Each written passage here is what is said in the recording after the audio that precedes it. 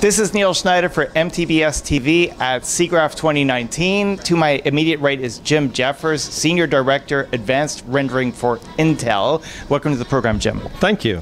So what's Intel excited about at SIGGRAPH this year? Well, I think there's a couple things. I think we've been pretty silent in the past about our impact and our contribution to the content creation industry, animation, visual effects.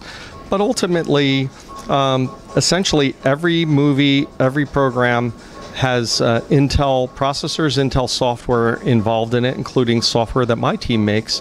And we're really excited to actually tell the world about this. We've been kind of silent, maybe took it for granted, but we're here to kind of make this industry better because we think it has broader impact than just the movies.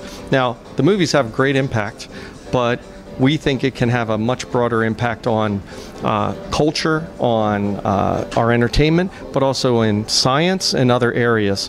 But what we're kind of interested in is, again, for the movies, the professional content creation, the people who do the special effects. Everybody kind of knows they need big computing power. It's expensive, and movies are big budget. But really our vision is about enabling what we believe is about 1 billion people who want to create their own stuff. This goes from YouTubers to just people who are at home doing personal stuff. And our ultimate goal is to take the technologies that we create now for this industry and make them easier to use, make the computing power the right thing so people, large numbers of people, can become creators themselves. So, for argument's sake, I mean, I own a computer. I could go to Best Buy. I could buy software. What would be different in this future world? How would Intel do things differently to enable this billion plus in creativity? There's kind of a really technical piece to it. The movies that you see that look sometimes so real. Avengers movies, Marvel movies, really many movies that you wouldn't expect are using special effects that are integrated into the movie with what we call photorealism. And I and my team create software that enables that photorealism. It fully integrates into the story and the capability. We also use that same capability, for instance, with NASA to help them understand how air flows over an engine that's going up into the air. So these things kind of mix together. And again, I'm talking about like very big data, all those capabilities. What we want to do is as time goes on, enable, again, you on your laptop to take new technologies that we create, the ability to shrink the technologies, what we call Moore's Law, and deliver that to more and more people at a cost that they can afford. Now, maybe the movies will be doing something incredible. We want to enable them to be so creative to do and keep entertaining us. But actually, with the whole social world that we're in, many people kind of just want the tools to simply execute their vision. And so our vision is, over the next, say, 5 to 10 years, is take this technology that movie studios use and deliver it to the broad population. And we think it's good for society. It enables people to get their creative juices flowing. And we enable kind of a new paradigm of people creating. So to enable people using these creative tools, I mean, do they need hardware of their own? Is this done in the cloud, a hybrid? What are you envisioning? I think there's going to be a lot of cloud enabling, to be honest with you. It does take a lot of, for lack of a better word, heavy metal to do some of these things. Now, again, our goal is to create a hardware and software environment. We actually call the software one API, and the hardware are our processors. We have announced in the past and are working very hard on GPU technology that will fold really well in a cohesive way with our environment. So we do something we call no transistor left behind. Transistor is the key sub-element to make processors work and make processing work. But yeah, we want to deliver that technology vision, again, to a large group of people while we still, provide it. And I think the cloud is going to be the place where the delineation of, your cell phone is only going to have so much power over time. Now, at some time in the future, it may have the power of today's content creators, but we're already going to be doing more at that time anyway. So I think the cloud is going to be a big place where it enables that earlier than people might expect.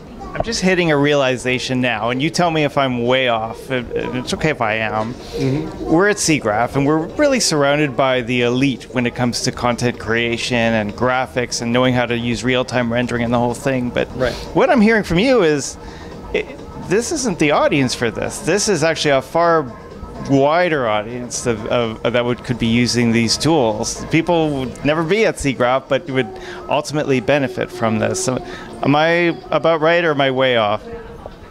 You're in between. So, look, this isn't magic. This is a lot of hard work.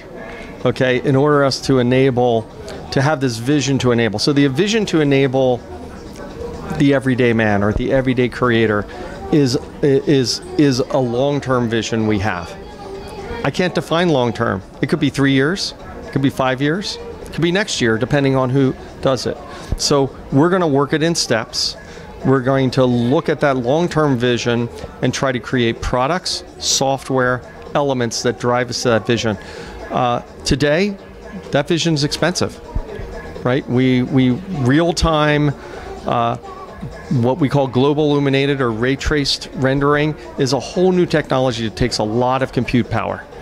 But I think the thing going back to the cloud, what we'll be able to do is with the cloud capability, we'll be able to take what we deliver to studios who have their own massive infrastructures to get the movie out on time. We can provide that infrastructure to millions of people to access. So it's not magic. It's the computational power, the efficiency, the capability, and then offering it in a way that's more accessible. So I think you're going to see a lot of more visual cloud computing.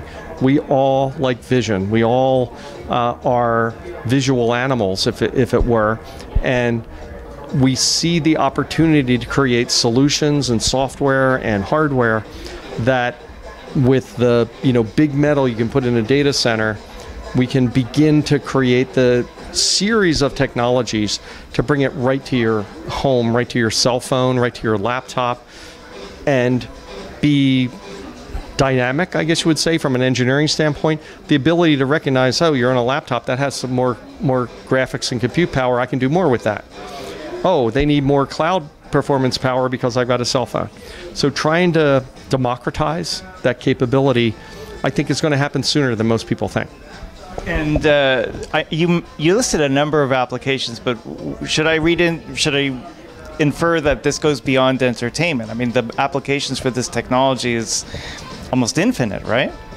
Absolutely. I'm the kind of person who I obviously love movies. I love being involved in that industry. I love touching all the various industries we do with visual capabilities, visual computing, if you call it. Yeah, it's, I forgot your question. I'm sorry. No. Well, all I was pointing out was, I mean, here we are, we're sitting in like entertainment's home, right? Here at SIGGRAPH, exactly. Right? Yeah. But like what you're describing I think the applications are obviously going further than that. They're really infinite. I mean, again, kind of as somebody who stands with a foot in research and visionary stuff, and really the practicality of delivering a movie, next year in conjunction with our partners. The possibilities for someone who's creative, from an individual using open source software, which we're very supportive of, and that's a broadening capability. In a way, the quote, sky's the limit, right? We want to enable that creativity that humans have to people who don't necessarily, make it their everyday job to deliver movies. But you might want to deliver something really cool, funny, whatever you want to do. Why don't we provide those tools to do it in 3 years? Why can't we do that? That's kind of what the question to ourselves is. Why can't we enable that? Let the person who wants to do a funny birthday party theme with a video and everything, and they can't achieve it. They don't have the tools. They don't have those capabilities. Why can't we enable that for everybody? Sounds good. Well, this is really exciting stuff. So thanks so much for joining us, Jim. It's great. Thank you. I really appreciate it. Thank you. This is Neil Schneider for MTBS-TV at SIGGRAPH 2019. We will, of course, be back with more. Thank you for watching.